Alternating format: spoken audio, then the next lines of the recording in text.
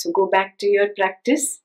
Go back to again and again the sense of I am and stay there. The more self-exploration you do in silence, the quicker you will get to your goal. And this week's main practice, recognize, oh, I have contradictions. And write them down. These are the specific contradictions that I have. I notice that my goal and my way are conflicting. My behavior and my conviction are conflicting. Oh, because of this conflict, I will not be able to get there.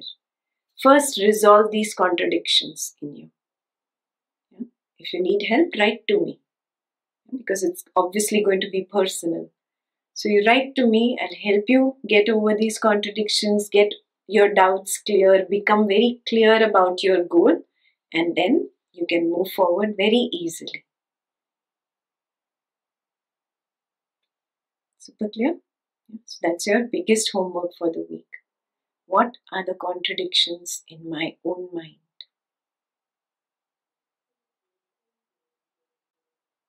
Okay.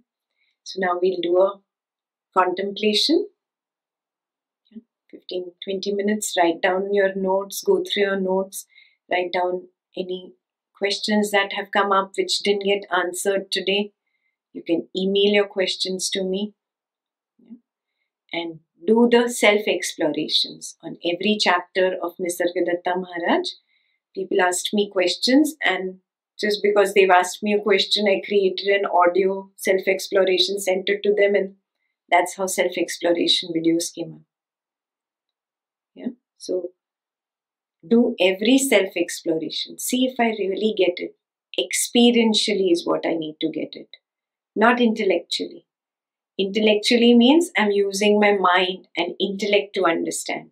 Experientially means I'm staying away from thoughts and ideas and concepts and just observing my inner environment. Yeah? How a scientist would use a magnifying glass to observe something quietly. He's not thinking first only what is there. He's just observing. Yes? That is the meaning of self-exploration. Become a scientist for your own self. And this is the specimen. Your own inner environment. Yes.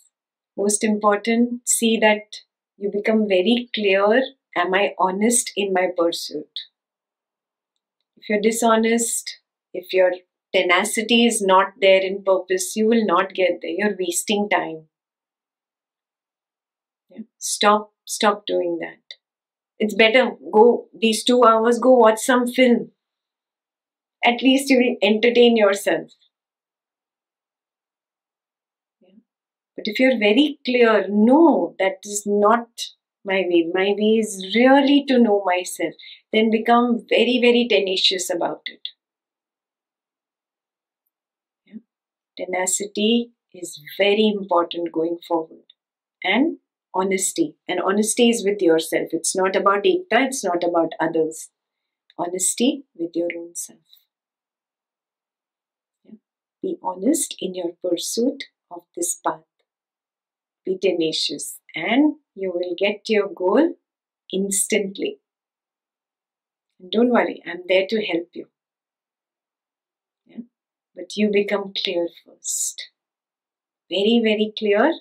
Drop all contradictions and one-pointed. You have to become one-pointedness towards your goal. How horses walk, no? You know horses have blinders, right? If you've not seen a domesticated horse, go see one this week. They have blinders so they don't look here and there. They have that single focus ahead only. Like that you have to have tenacity of your purpose. My goal and my way are one. Yeah. So become very clear this week. This way or that way, no problem.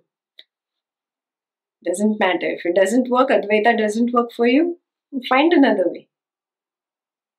Yeah. But if this is what works for you, if you want to go with Nisargadatta Maharaj, he is very strict. Be tenacious, one-pointed. Super clear?